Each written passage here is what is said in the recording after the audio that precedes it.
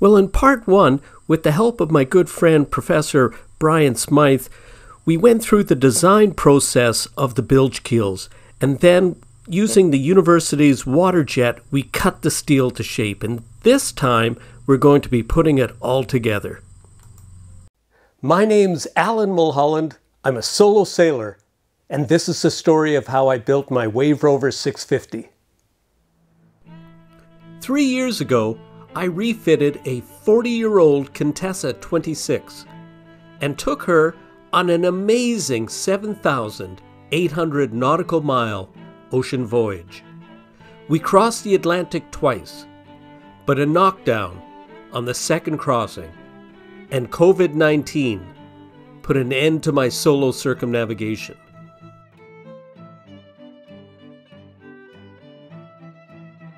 So now, I'm building a new boat, smaller, lighter, but more suited for a solo circumnavigation.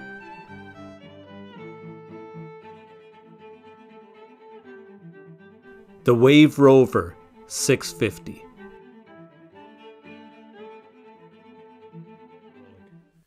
Yeah, so I've owned a lot of welders because my company used to build steel and aluminum boats. And I've used the Lincoln machines, I've used the standard, big name welding machines. And I always had industrial machines. They were very heavy.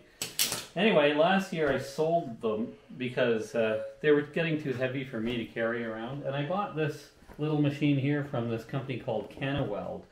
And I love it. Let me just plug it in and I'll show you why. And just so you know, Weld is not sponsoring this video. No. Wish they were, though. Anyway, it's very easy to use. It's menu driven, and like right now it's on some certain settings, but I just basically push this button and I can choose which process. So it does MIG, it does TIG, and it does stick. So we're going to do MIG. We're going to be welding steel. It can weld stainless, aluminum, TIG, of course, gas shielded or not, but we're just going to be welding steel. And then it tells you how to set it up. This is a part that's great because when you only use one process, a couple times a year, you tend to forget where those plugs plug in. So I like to have that. It tells me, how to set it up properly. Then it asks you if you're using a mixed gas or CO2. We're using a C25, which is a mixed gas. What thickness wire are you using? And it goes from 023 up to 040. We're using 030 today. And then this is for the trigger on the gun. I always leave it on 2 trigger. And then it asks you the thickness. This is the best part. Oh, fantastic, yeah. So I say, if you zoom in there, you can see that it's on quarter. It'll go up to 5/16, and it'll go way, way down to like 22 gauge. Right. So if you're welding on your car, you can weld there. I'm going to leave it at quarter today because most of what we're welding right now is quarter. But I've also welded 5/8 thick steel on some of the farm equipment we have just by doing multiple passes. And I can't say enough good about this machine. If you find it not hot enough, you can turn the current or the voltage up or down a little bit. So it's just very, very easy to use for somebody like me. Anyway. All right, now the main show. Okay. So we've got the bits of all the little bits and pieces that we previously saw on the CAD program. And here they are in real life.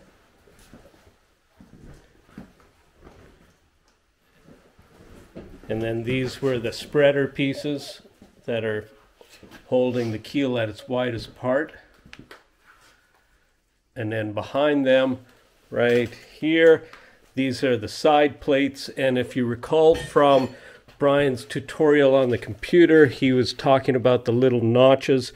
These are the little notches that have been cut by the water jet. And yeah, we're ready to start assembling and welding. So we're just getting underway here. Brian is just marking the center of the top flange. And that second piece, that's what we're calling the foil shape.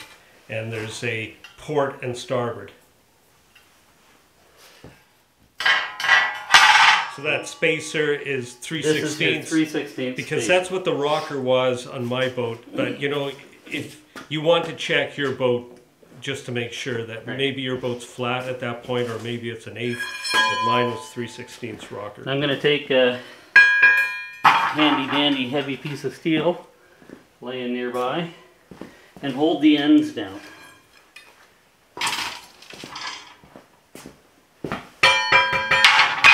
So now I know when I weld this other piece on there, that built-in camber will stay there.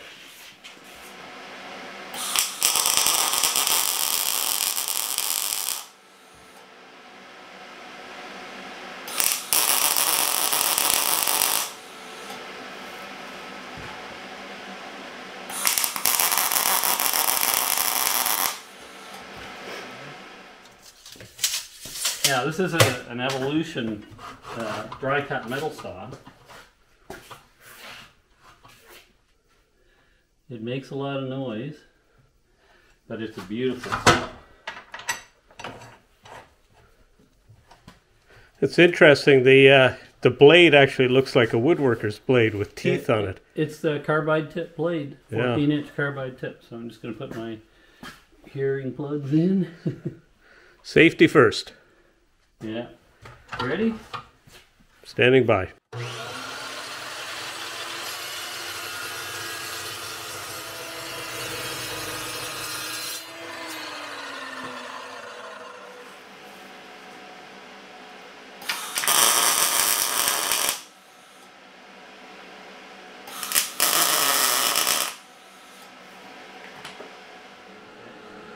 So now it starts to become pretty rigid right now, right? And it's only tacked together. But you can see you can't bend that in any direction right now.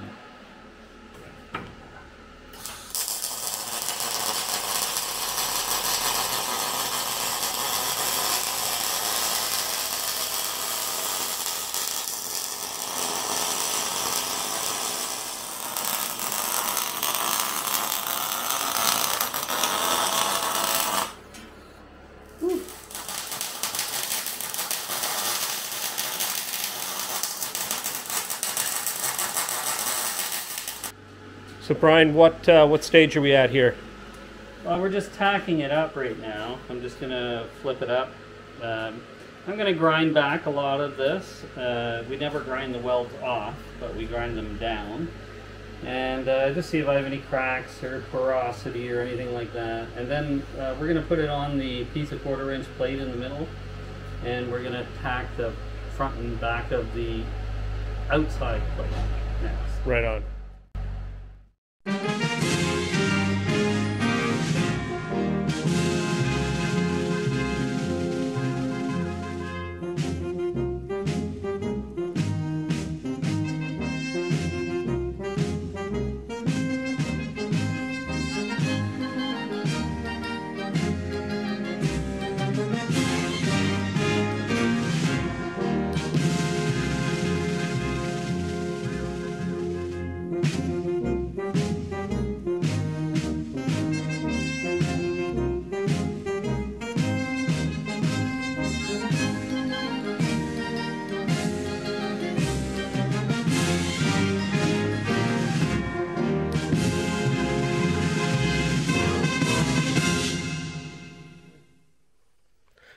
So Brian, what went right, what went wrong, what could be improved?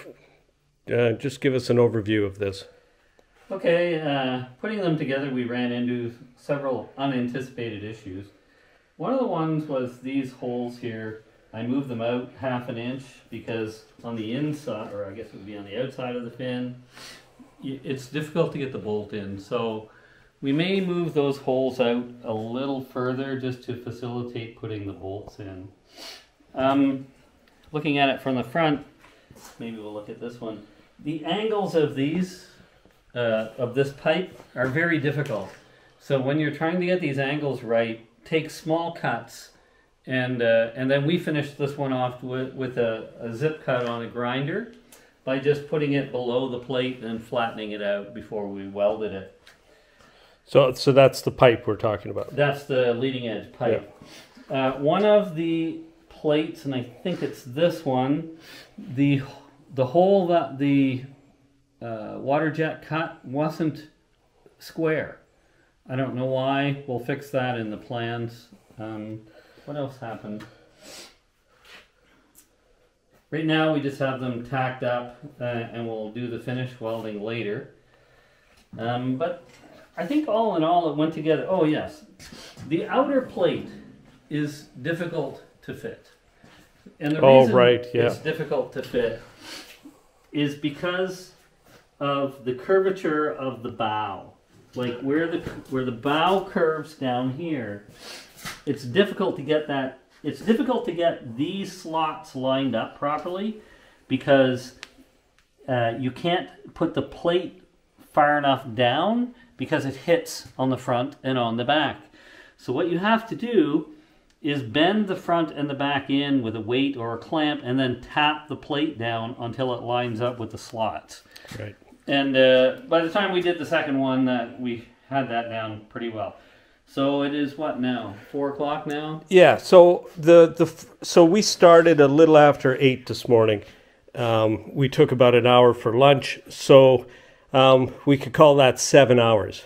Right. So but we were also figuring out how to do it at the same time, exactly. And we were filming, so that always sucks. The second one went faster than the first one, of course, and I would say there's probably 2 hours per fin left to do the full welding and the grinding back and checking for any porosity and filling that and regrinding it. So I'd say there's probably 2 hours left per fin. But in general, I mean, it's pretty impressive to get 2 of them together in one day. Right, yeah, no, it's very fast when you consider how long a regular keel would take. Now, after the keels are complete, then they have to be filled with lead, 400 pounds of lead per keel. That'll be another episode. But thank you very much, Brian, for all your assistance. I mean, from designing these to fabricating them, it's been a huge time saver for Wave Rover. So, big round of applause for yourself.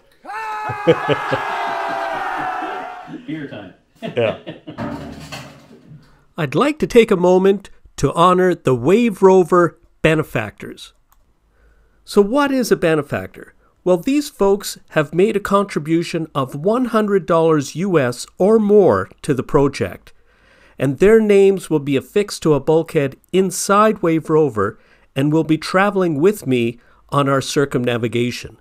Now, these donations truly are much appreciated.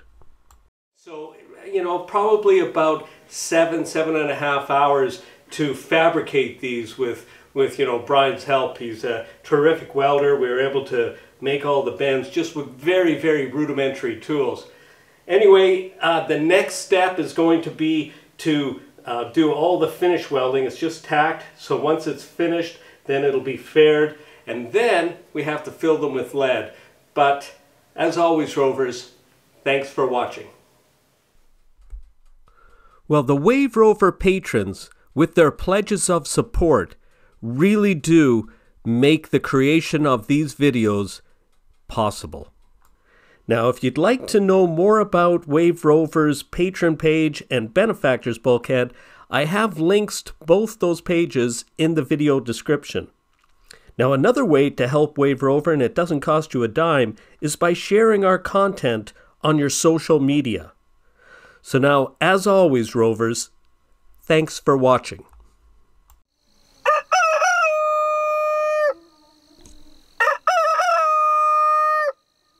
Give us one more.